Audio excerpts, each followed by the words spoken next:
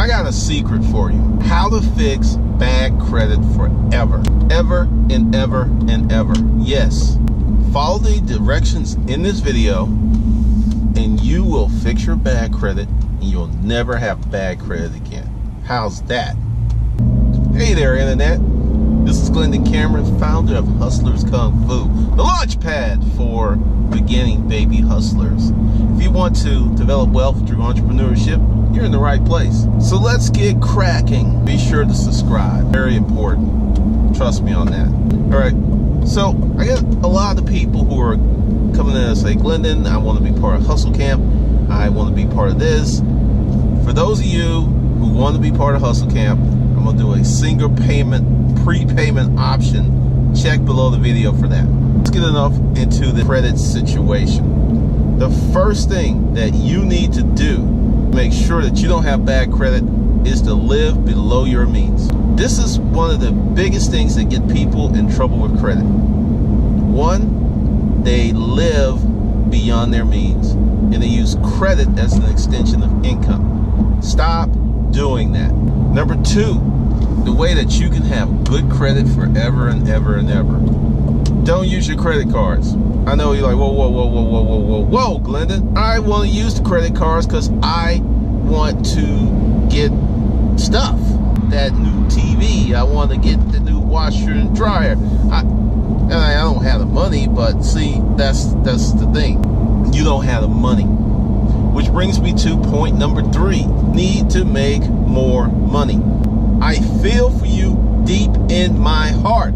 You've got to make more money. This is the blueprint for having perfect credit. You can, I know people are just like, gonna hate, and go ahead and let's take a moment for the haters to leave dislikes and go on and be mad because they don't want to do it the right way. They want to do it the scammy way. They want to do it the underhanded way. They don't want to do it the right way. So go ahead, leave your hate. You gone, you gone, you left, good. Building up your income. And let's just go ahead for the United States of America. Like I said in the video the other day, if you've got 10 grand, you are ahead of most people. So let's say the average person in this country does $2,500 to $4,500 bring home. Let's just deal with the bring home. Let's not deal with gross income because that's a misleading. If you doubled your $2,500 to $5,000, or if you doubled your $4,500 to $9,000, you double your purchasing power. That's what you need to focus on. Not like, hey, I make 100 grand, but oh yeah, they're taking $38,000 out of my check before I get it. Double your income. You need to start a business. You need to start a business. I'm going to say that one more again for the people in the back. You need to start a business. You've doubled your purchasing power, which once you understand how to start a business, it's not that difficult. It is more of knowing what to do and when to do it and double or triple your expected time to reach there. Let's say you coming out strong, right? You're really dedicated to building your business and you think it's going to take you 3 months, right? Okay, so let's use Cameron's law.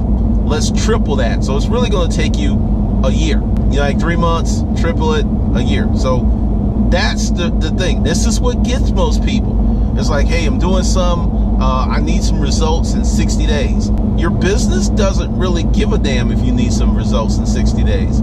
Your business is going to give you the results once you do the right things. And that's how it is today, or it's going to be 2 years from now. That's how your business is going to be like, look, man, you are not stroking me correctly. You're not petting my ears. You're not rubbing my back. You're not making my tail wag. So, your business is going to treat you like a broke dick dog. Just like, don't come when you call because you're not stroking your business right, which is going to take some time for you to learn how to do. The 4th step, this is very important, to make yourself a promise that once you clean up the rogs and get rid of this stuff, that you are going to work very hard to stay ahead of the curve, meaning you're going to have an emergency fund of $10,000. So you don't have to go to credit because you've got the money. You're going to live your life in a certain manner that credit is not that big of a part of it. I know this is about fixing your credit, I know it's about getting a high credit score. I understand. But hear me and hear me now. If you go ahead and get the $100,000 credit card and you go ahead and buy some real estate with that $100,000 credit card, people pay their rent on time, they don't tear up your stuff, that house of cards is going to work just fine. But if someone misses one payment and then your whole house of cards come down, it wasn't built properly. You should be able to take several hits. You should be able to take at least 10 hits before your stuff comes down if you build it properly. Most people, they're this thing called leverage. They're leveraged to the nth degree. They're leveraged to the hilt. And if one thing goes wrong, it comes down. And some people are a little bit better, better leverage. They have maybe 2, 3, 4 years. They can withstand one punch. They can withstand 2 punches. They can withstand 3. They can withstand 4. You want to be in that 5 to 7 punch territory, which means you're not going to be that leveraged. So that is how you go ahead and you develop bulletproof credit.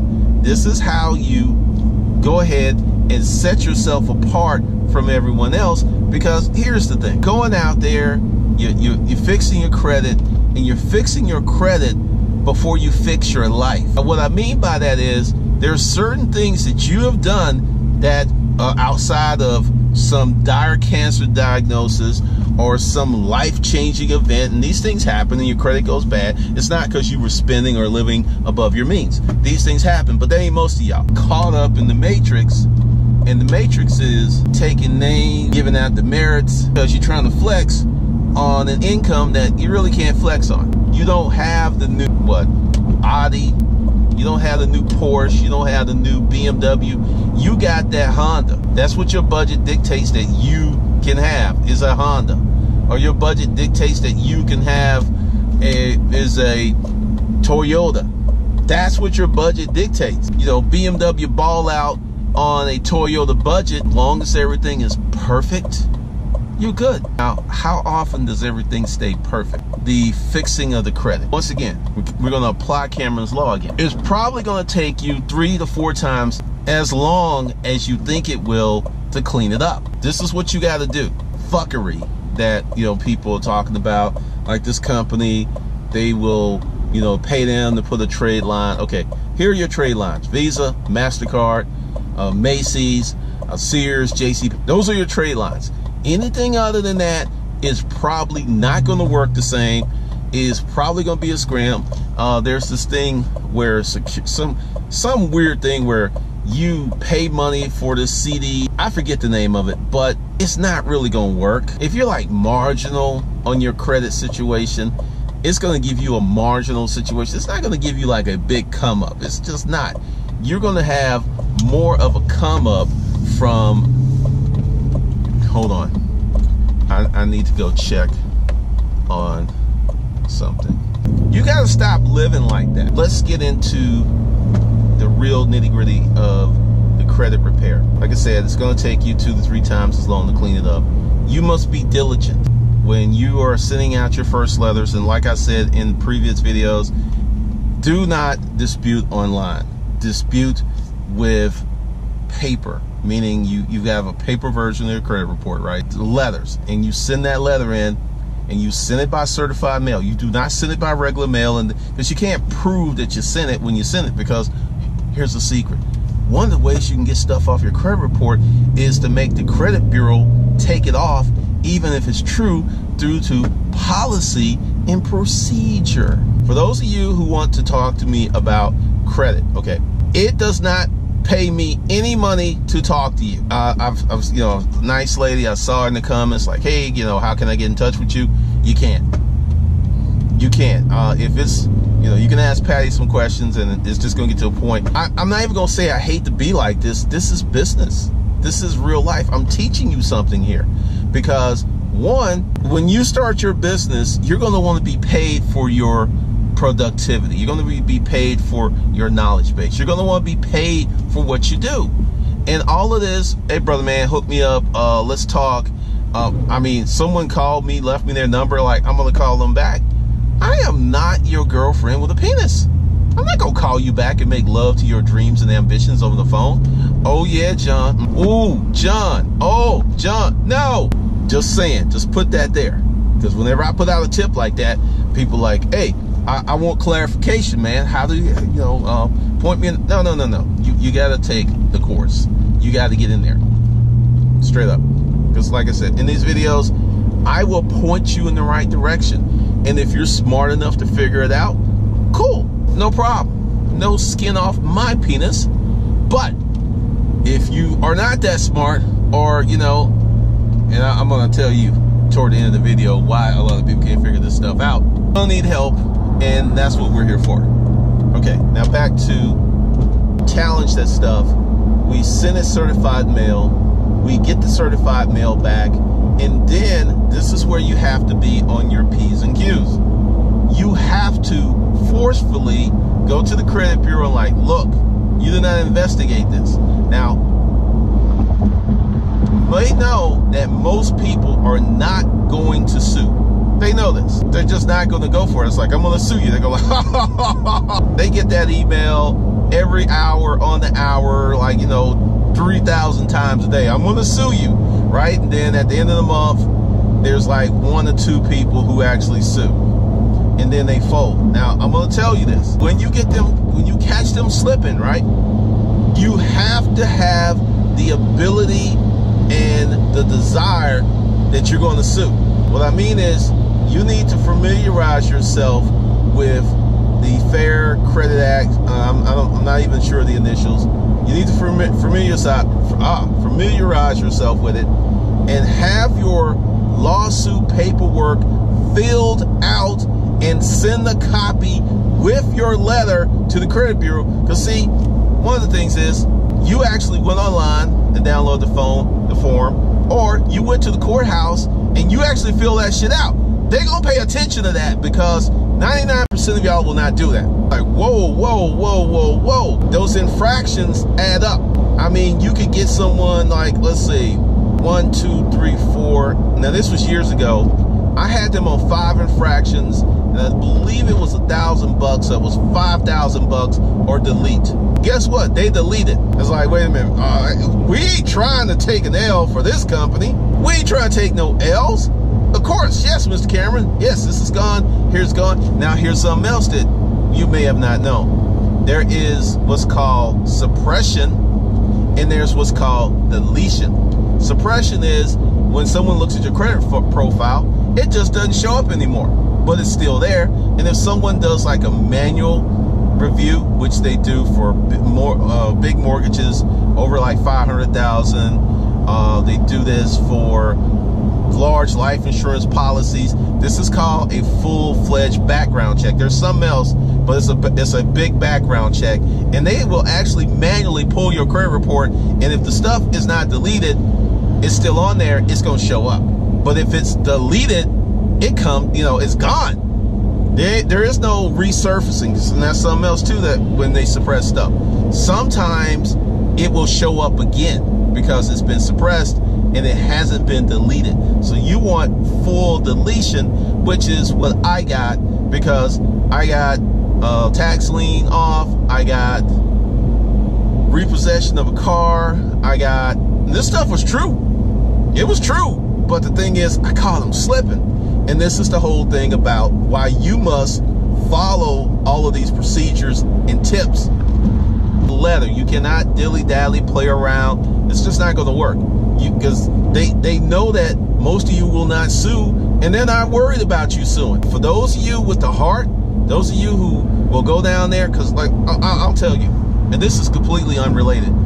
When I was going through my child support stuff, I would go down to the courthouse and look at court proceedings, learn the rules of evidence, learn the proceeding of how court worked, knew the words, knew what to say. I was like the only one there. Everyone else was there because they had a case. I mean, seriously, if you take the initiative to go down there and see how due process works, it'll blow your mind. I learned this technique because I was going to court, because first thing is jurisdiction, all right? First of all, this guy was in court and he was in this gray suit, and it didn't even fit right, like he got it from a thrift store. And he was up there, and he threw this thing out there, and he said, under section such and such, I challenge the jurisdiction of this thing, this jurisdiction of this case, and before we go forward with the case, I'm going to challenge jurisdiction. So he and the judge kind of go back and forth, and then the judge, like, okay, he looks at some paper, and then he asks this other person who was there, it's like, where did this happen? And they're like, oh, this happened here. And then the guy said, well, we don't have jurisdiction over that county. Dismissed.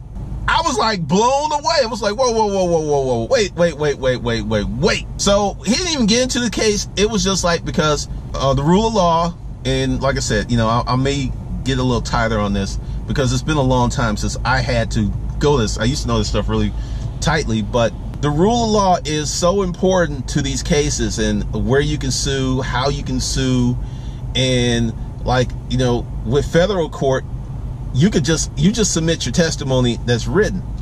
And then I learned, I had a situation where one of these collection companies, we were going to court, their lawyer comes in, I'm sitting there, I'm like nervous, right? I'm nervous. And then they call us up, and I was like, I want to cherish jurisdiction. I don't think they have jurisdiction over me. And then the judge's like, okay, and he asked a few questions, and it's like, oh, you don't have a license to collect in this state. Dismissed. I'm telling you. So that's just your tips. Now, this is why so many of y'all have a hard time learning this. You're addicted to video games. You are addicted to this immediate gratification thing. And I'm not trying to be weird. I'm not trying to knock you. I'm just saying that you are allowing your brains to be reprogrammed, where those are people like me who still read books, who still can read a 30-minute sentence, read for 30 minutes without getting a headache. We're going to crush you, because a lot of this stuff with video games is good for internet-only stuff, but the world is so much bigger than the internet. And if you don't have these skills of being able to study, being able to problem solve, being able to really sit down and look at something objectively and have deductive reasoning, you're going to be in trouble, because many of you have allowed your brains to be reprogrammed and rewritten through the social media. And I've been saying this for years, that you need to have social media timeouts. You need to have internet timeouts. You need to turn the TV off, and you need to read. You need to draw. You need to paint to get that cognitive thing going. All right? All right, so those are your tips this time. Now, for those of you who want to be part of Hustle Camp, under this video, I'm going to leave a link. And it's like someone asked for single pay. It's like, hey, I can't pay every 2 weeks. I can pay once a month. This is a prepayment plan. You do not get in there before you finish your payments. Just to be clear about that, it is a prepayment plan. Just letting you know. So just to be clear, prepayment plan, and then, you know, that will lock in whatever. Like, if you know you're on the prepayment plan and I double the price, you good. You know, as long as you keep paying your payments, and you know, we'll be flexible with that. All right. So this is Glendon Cameron, founder of Hustlers Kung Fu. Be sure to subscribe. Be sure to like this video and leave a smart ass comment. I'm waiting for it. I am seriously waiting for it. I am. It's for the gate.